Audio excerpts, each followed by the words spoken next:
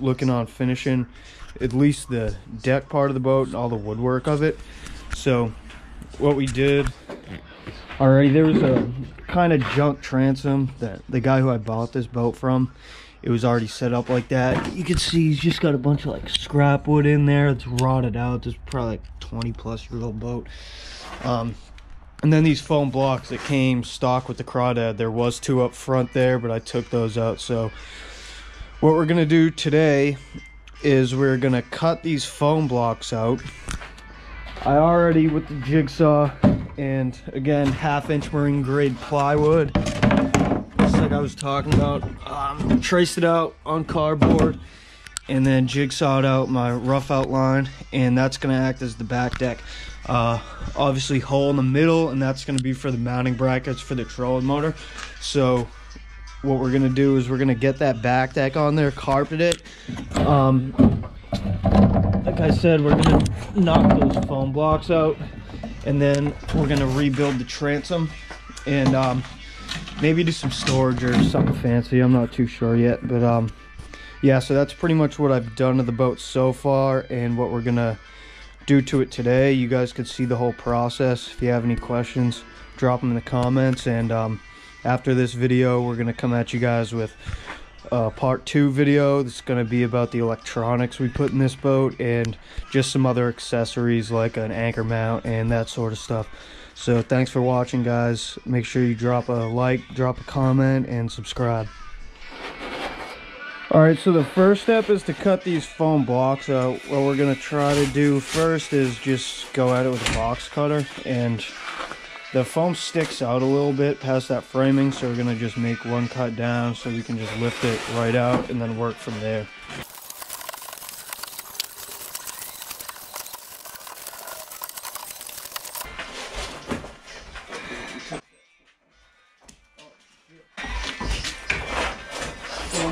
Foam block out, and got the second one out.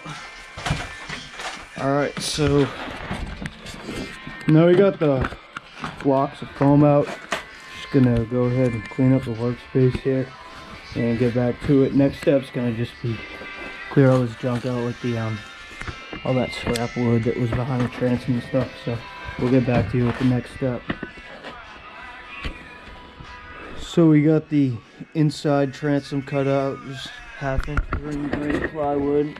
Oh, you can see that. There's the back transom. Same deal. Marine plywood, 1/2-inch, painted up. We're gonna get that painted up. Got the back deck cut out here. And now we're just drawing up some hatches. See right there. We're gonna put one here, one there. We're gonna fold up this way. That way we can store baits and whatever else we need. And then got a wall to go down there to block off. That's for the bilge pump. And yeah, we'll get back to you shortly. Folks at home. First cut with the orbital saw. We're gonna make these hatches. Gonna just make a first cut here, and then we're gonna go in with the jigsaw and finish the job.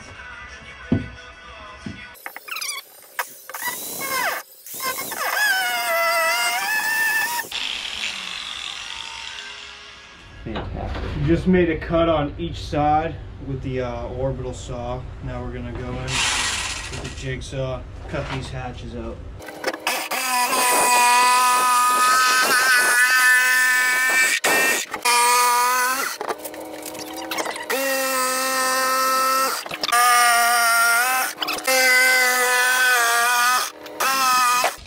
First hatch cut out, we're gonna go ahead and do the same thing to the other side now. Yeah, so we just got this cut out. I'm gonna sand down the edges just so it fits a little more flush in there. Get back to it. Making the last cut here with the jigsaw, this little piece, and this is gonna finish the second hatch off.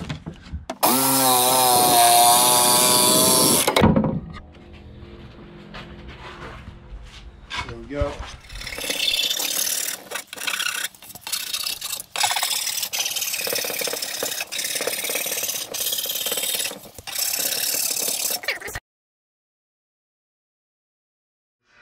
Sure.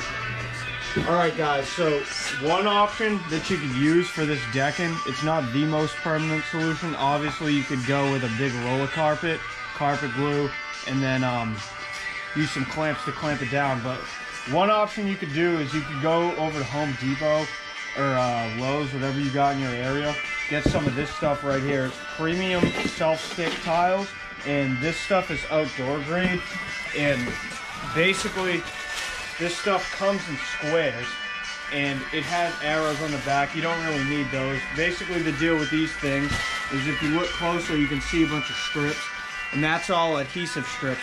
So if you want to build your deck out of this, you can grab a couple tiles. Just make sure you got the grain going the right way, so you can hide that line like we did here on this front deck. And this is a clean and simple way to lay your deck carpet down without having to do the whole clamp and carpet deal. We've been using this boat about a year now with no problems using this stuff. So yeah, it's just one option to consider when you're doing a job like this. All right, so these two pieces right here are the carpet, and we just put our deck on them upside down. We traced out inside with a Sharpie and all around where we got to cut with the scissors.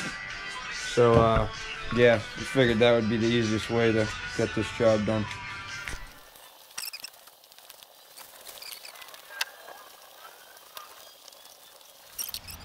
All right, guys, so now we're carpeting the back deck. It took 2 pieces of tile.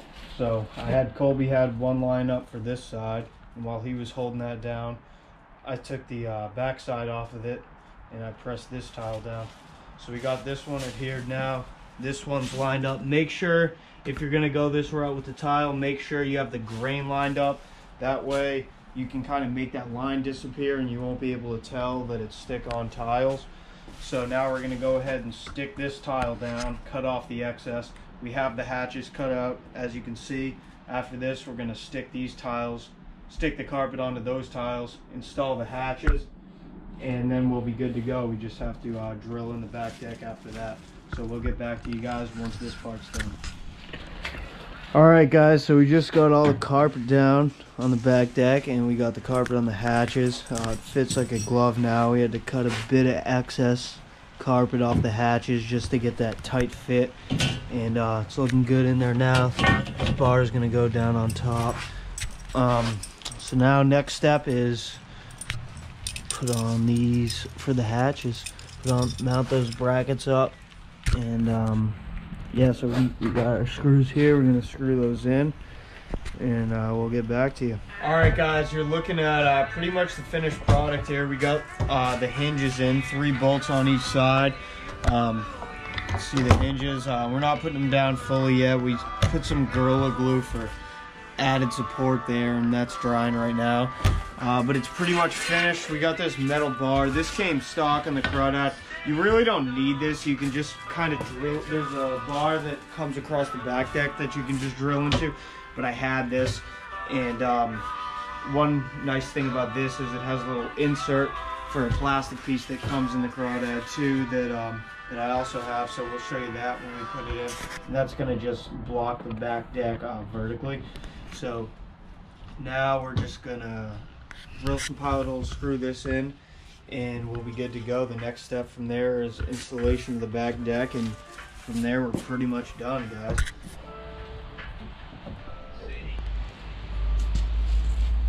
Good. You can move the lid, it's good.